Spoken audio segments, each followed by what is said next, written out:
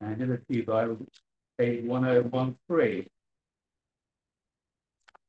reading from verse 2. After 6 days, Jesus took Peter, James, and John with him and led them up a high mountain where they were all alone. There he was transfigured before them. His clothes became dazzling white, whiter than anyone in the world could bleach them. And there appeared before them Elijah and Moses, who were talking with Jesus. Peter said to Jesus, "Rabbi, it is good for us to be here. Let us put up 3 shelters, one for you, one for Moses, and one for Elijah." He did not know what to say. They were so frightened. Then a cloud appeared and covered them. And a voice came from the cloud, "This is my son, whom I love. Listen to him." Suddenly, when they looked around, they no longer saw anyone with them except Jesus. As they were coming down the mountain, Jesus gave them orders not to tell anyone what they had seen until the Son of Man had risen from the dead. They kept the matter to themselves, discussing what rising from the dead meant. And they asked him, "Why do the teachers of the law say that Elijah must come first?" Jesus replied, "To be sure, Elijah does come first and restores all things. Why then is it written that the Son of Man must suffer much and be rejected? But I tell you, Elijah has come, and they have done to him everything they wished, just as it is written about him." The second reading comes from Revelation, chapter 1, page 1233.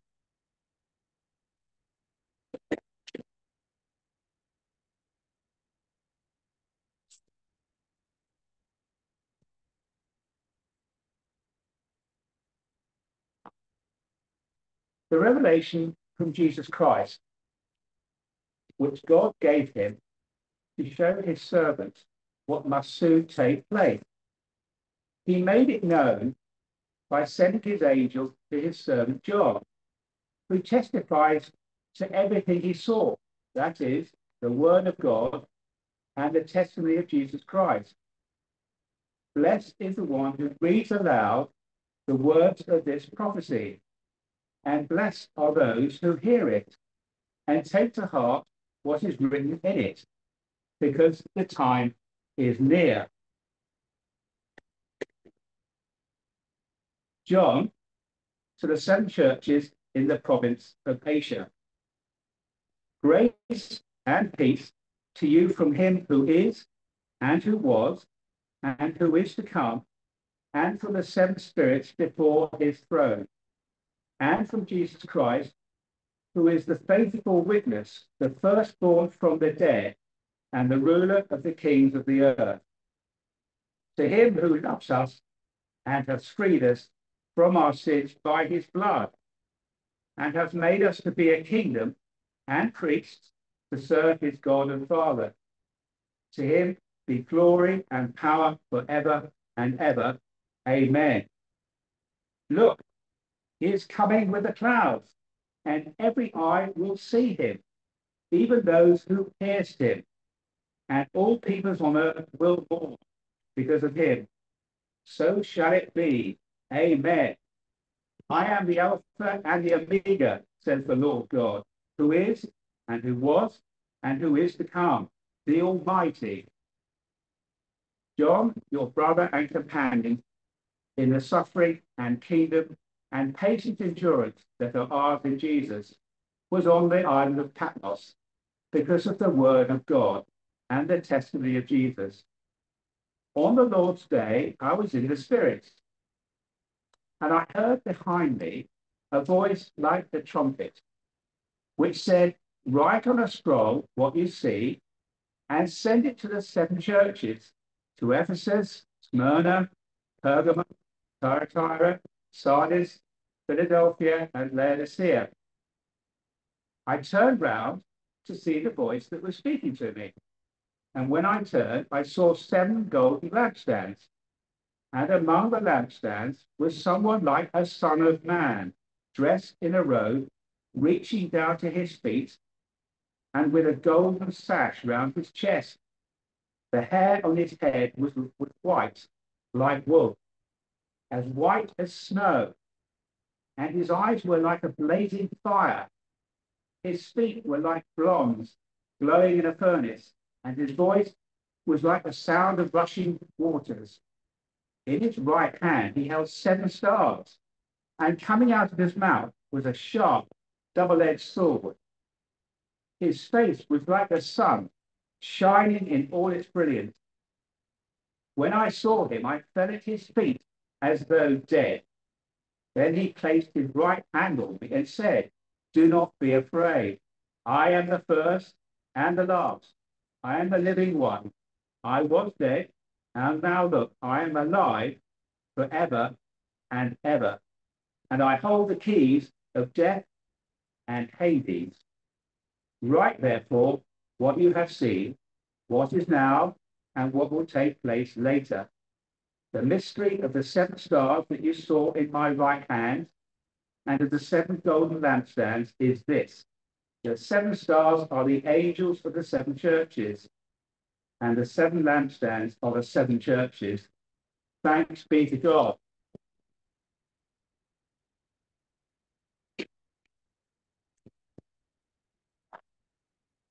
Let's pray.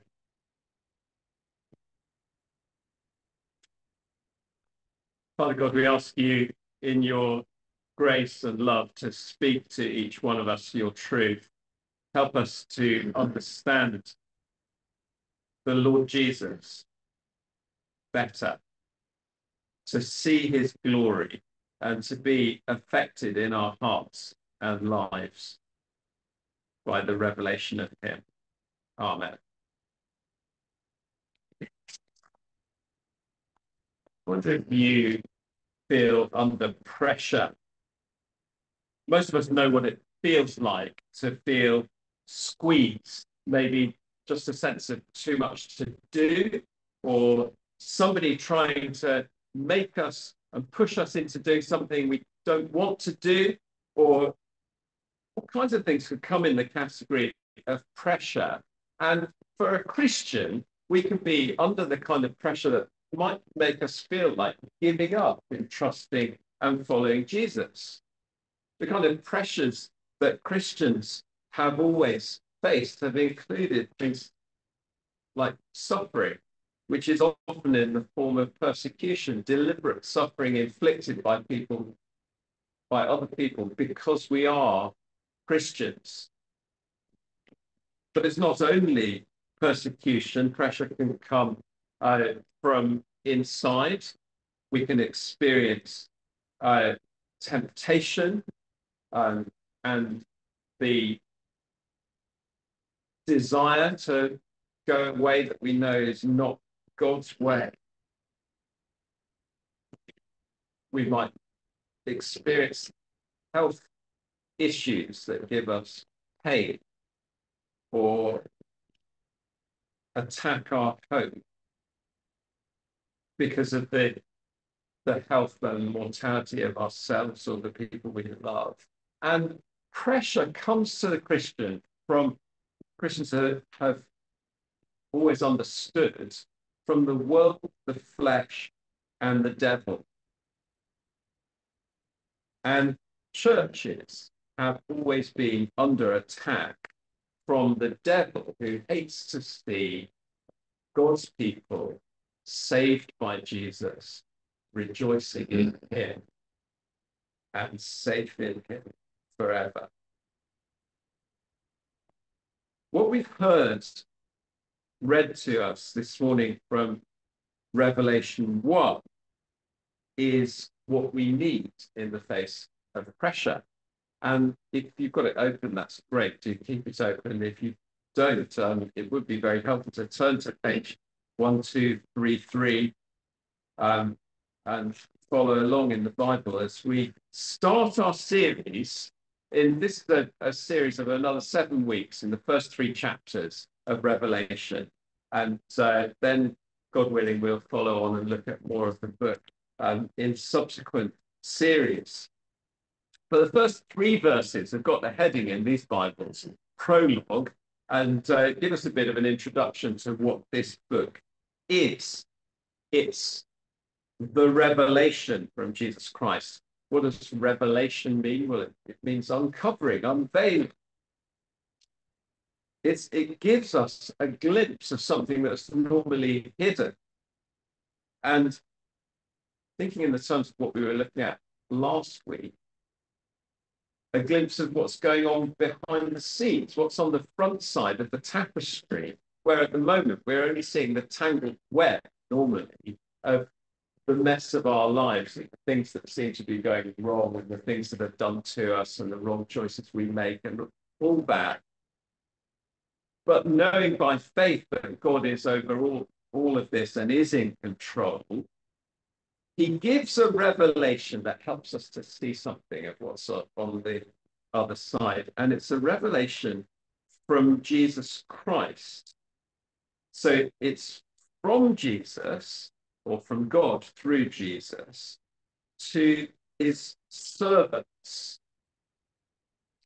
that include us, you and me? And how does it come to us? Well, if you look at these opening verses, it comes by an angel, via someone called John, who writes it down, and then to those who read it out and hear it being read. And according to verse 3, it's a good thing. It's good for us to read and to hear this. Look at verse 3. Blessed is the one who reads aloud the words of this prophecy, and blessed are those who hear it and take to heart what's written in it, because the time is near. So if you're thinking, oh, why are we having a series in Revelation? That's a bit odd, isn't it? Isn't it a bit of a happy hunting ground for wild theories and strangeness, impossible to understand, and a bit remote from our lives today? Well, listen to what it says about itself, what God says here. There's blessing in reading this and taking it to heart, because the time is near. The time, of course, is looking forward to Jesus' return. And so, how do you feel about it saying that is near? And this was written 2,000 years ago. So, was that a mistake, thinking it was near there? Well, don't forget 2 Peter 3, verse 8. Look it up later if you don't call to mind what it says. But in the context of people scoffing about the claim that Jesus is coming soon and the fact that he hasn't come yet, Peter writes that with the Lord, a day is like 1,000 years, and 1,000 years are like a day. So from God's perspective, it is soon. And we need to understand this is coming soon, this day when Jesus returns. And we don't know when. He's told us that none of us will know when. It's going to come like a thief in the night, but it certainly will come, and it's soon, and we need to be ready for it. And in our preparation for that, let's take to heart the words of Revelation. Now, it is presented in the form of a letter. So verses 4 to 8 bear the marks of the classic structure of a letter from this kind of time and place, where the convention is you say, first of all, who it's from, and then who it's to, and then a greeting and blessing. So it's from, verse 4, John. And some people have argued about who that might be and had some different ideas about who might actually have written this, but I don't see any reason really to not to think that it is John, the close friend of Jesus, the one who featured in the other reading that we had, who went up the mountain with James, Peter, and Jesus, and was John, son of Zebedee, wrote the fourth gospel and described himself there as the disciple Jesus loved, seemed to be a particularly close friend of the Lord Jesus when he was on earth in the flesh. And who's it to? To the 7 churches in the province of Asia, which is the area that's now Turkey. And those 7 churches are named later on in the passage. And then if you turn over the page, you see the next 2 chapters contain 7 letters, one each to these 7 churches in Ephesus, Smyrna, Pergamum, and so on. And those places are on the kind of ring road around that province of Asia, Turkey. And something I think we should be aware of is that there are quite a lot of numbers in the book of Revelation, and I think they're nearly always symbolic. So it's a mistake if we read the number 1,000 in Revelation and think that it is literally something that you can count to 1,000, or the number 666 being literally that number. It is symbolic. And the number 7 here, I think, though it is literally 7 churches that are named, it is not only to those 7 churches, because at the end of each of those letters, you look ahead to chapter 2, verse 7, that each of these letters say this: whoever has ears, let them hear what the Spirit says to the churches. To the churches. And the 7 letters were all sent to all 7 of the churches. And the number 7, often in the Bible, symbolizes completeness, right from creation, when in 7 days the Lord completed his work of creation. And so these 7 churches represent the whole church and every church. And so these letters are for us, as well as for those named recipients. So from John to the 7 churches, to us, and greetings, grace and peace to you. What a Christian greeting from him who is and who was and who is to come. Who's that? Well, verse 8, I am the Alpha and the Omega, says the Lord God, who is and who was and who is to come, the Almighty. And clearly, anyone who's read the Old Testament and New Testament knows that that is talking about God. So it's a blessing from God, but God is Father, Son, and Holy Spirit. He's one God in 3 persons, as we've understood in the Trinity, and we said in the Apostles' Creed earlier in this service. And so John expresses that Trinitarian idea. God could be referring to God without distinction, or could be referring to God the Father, who is one with the Spirit, or as it says here, the 7 spirits. Again, the number 7 signifying that perfection and completeness. And the footnote tells you, could be translated the 7-fold Spirit, because he is one, the Holy Spirit, and Jesus Christ. So Father, Spirit, and Son. And Jesus is the faithful witness, the firstborn from the dead, and the ruler of the kings of the earth. That's who Jesus is, the Lord of lords. He's the risen Lord Jesus, firstborn from the dead. It's the first fruits. He's going to raise up many others, but he's already come to life resurrected from the dead, and he's the faithful witness. He's persevered, he's suffered, he speaks the truth because he is the truth.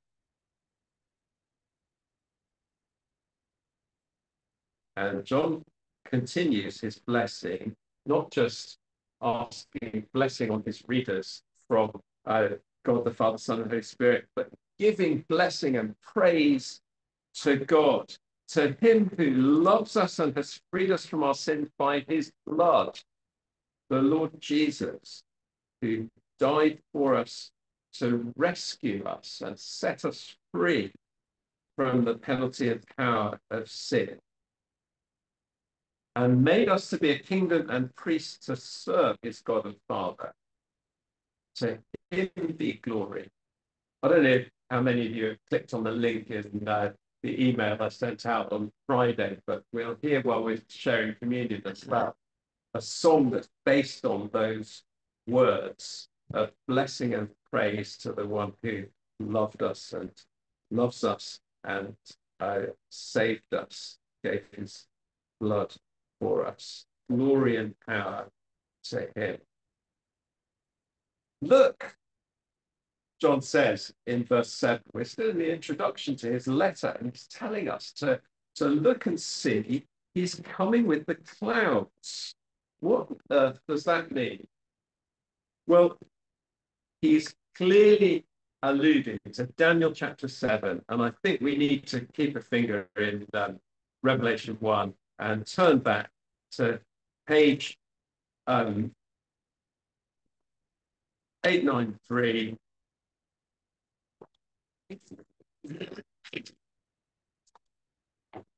Daniel chapter 7, and the prophet Daniel had a vision that is very much in John's mind as he is writing this letter, writing up what he's seeing.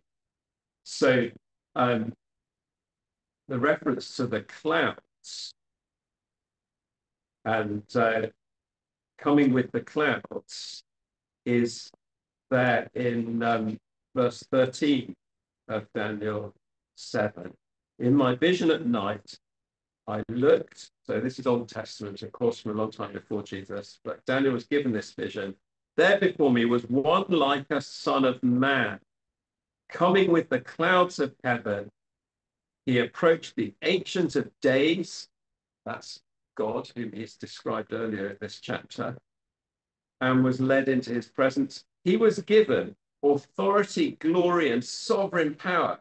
All nations and peoples of every language worshipped him. Isn't that a shocking thing to say about a human being, the Jewish monotheist? And yet God gave him this vision of a human being being worshipped, the Son of Man. That is because he is God in the flesh.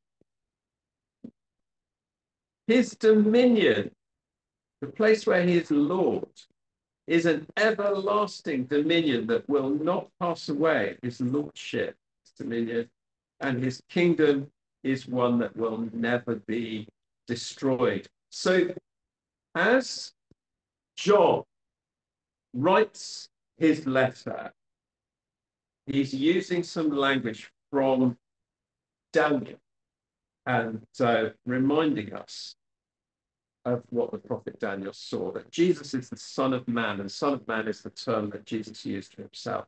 And every eye will see him, even those who pierced him, and all peoples on earth will mourn because of him. So he's drawing together some other prophecies there, fulfilled in Jesus.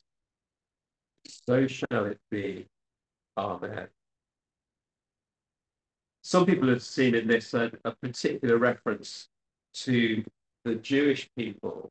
And I think it's a mistake, a serious mistake, to take that as justification for any anti-Semitism, because those who pierced him literally was the Romans.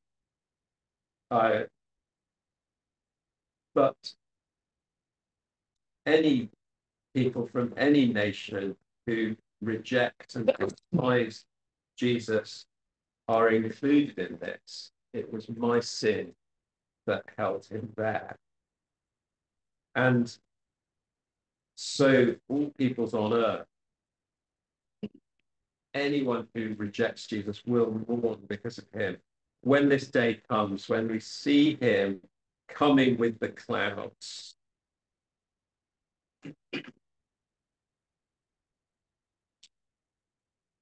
and God says, I'm the Alpha and the Omega, who was, is, and who was, and who is to come, the Almighty. Just as God had revealed himself to Moses, I am who I am. God is. And that's not just that he is existing in the present, he eternally is. He doesn't depend on anything else. Everything comes from him. And the fact that God is makes a big difference to our outlook. Do you believe that God is? We didn't make him up. He is. Now, John then describes to us his vision. We've had sort of introduction to the introduction. And now, here we go. I, John, your brother and companion in the suffering, which is a word for pressure, and kingdom and patient endurance that are ours in Jesus. Christian life means patiently enduring, keeping going at this stage as we wait for Jesus' return.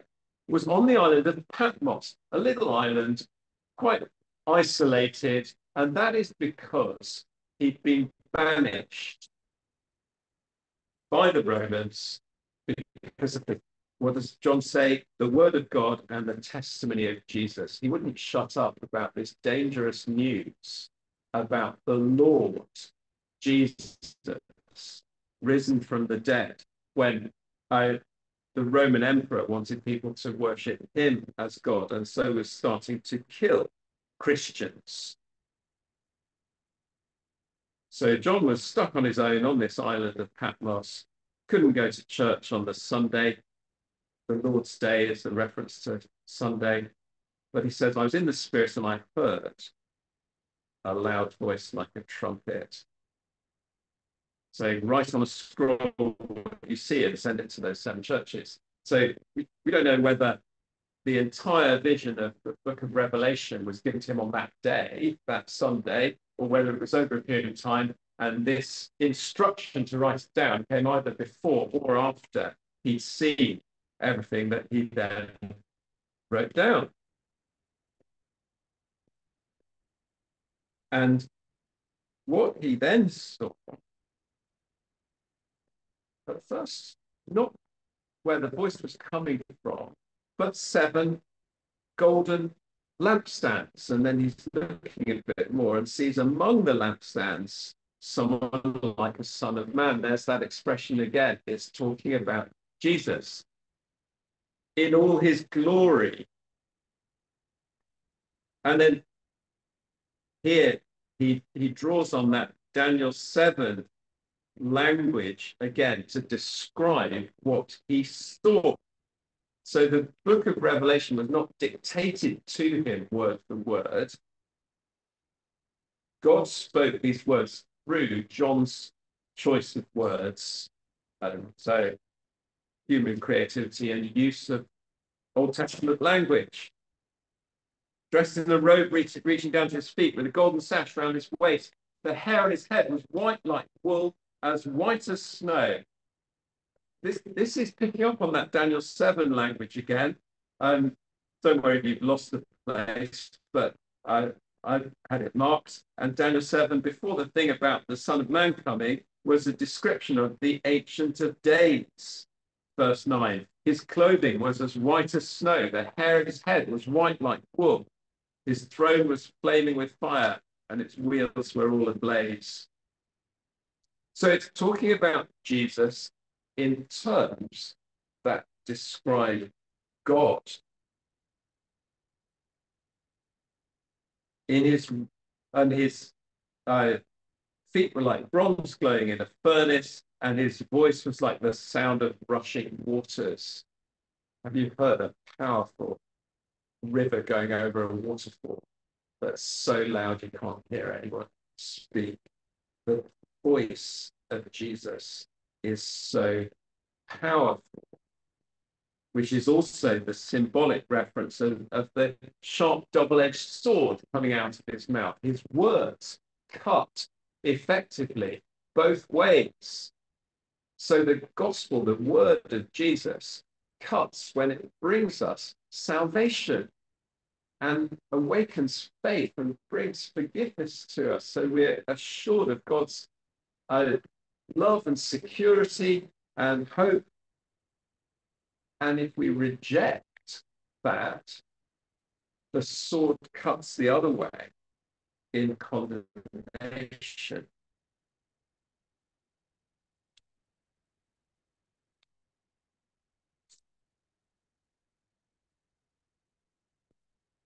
The lampstands that Jesus is walking amongst represent the churches, we're told in verse 20. We're each given our little light and are to shine as lights in the world for the light of the world, Jesus. And the stars that he has in his right hand, it explains, are the angels of the seven churches, which I'm not sure I fully understand. Whether it's talking about an angelic being, as most of the other many references to angels in the book of Revelation are talking about a spiritual being, or if it's talking about human messengers, because an angel means a messenger. So it could be talking about the angels who have a special responsibility to look after the churches, which we don't know very much about. It could be talking about the human leaders of those churches, or it could be talking about the human messengers that carry the letter to those churches. But in any case, they're held in Jesus' right hand, his hand of authority. And the churches are very special to Jesus. The effect on John of this vision is, verse 17, to fall at his feet as though dead. Even though John had been a close friend of Jesus and reclined next to him at the table for the Lord's Supper and leaned back on him and had his feet washed by him, saw him every day, he sees Jesus now and bang, he's on the floor. He sees Jesus, the risen Lord, reigning Jesus in all his glory. Do we see that same Jesus? Does it make us fear him? Well, Jesus' response is hand on his shoulder, do not be afraid. Not because Jesus isn't, but he is the first and the last, the living one.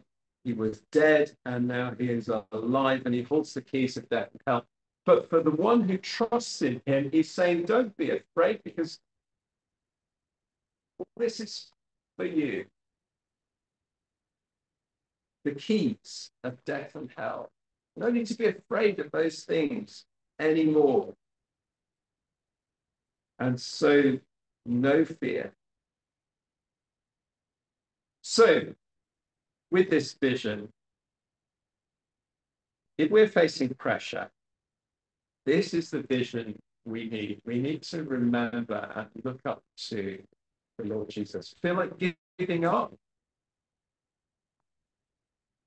We can't give up if we're falling before the one who is the first and the last, who was dead and is alive and holds the keys of death and Hades. He walks among the lampstands, so he cares for each church and he knows each church. And this vision, this description of Jesus is drawn on in the next couple of chapters, which we're going to look at over the next 7 weeks. An aspect of what was seen in Jesus. And also Jesus says, I know you, to each of these churches. He's walking among the lampstands and he knows their context, he knows their struggles, he knows their pressures, and he knows their deeds. None of this goes unseen to the one with eyes of blazing fire. If we have our pressures that we feel nobody understands, Jesus sees it. So look up to him. He takes it all into account.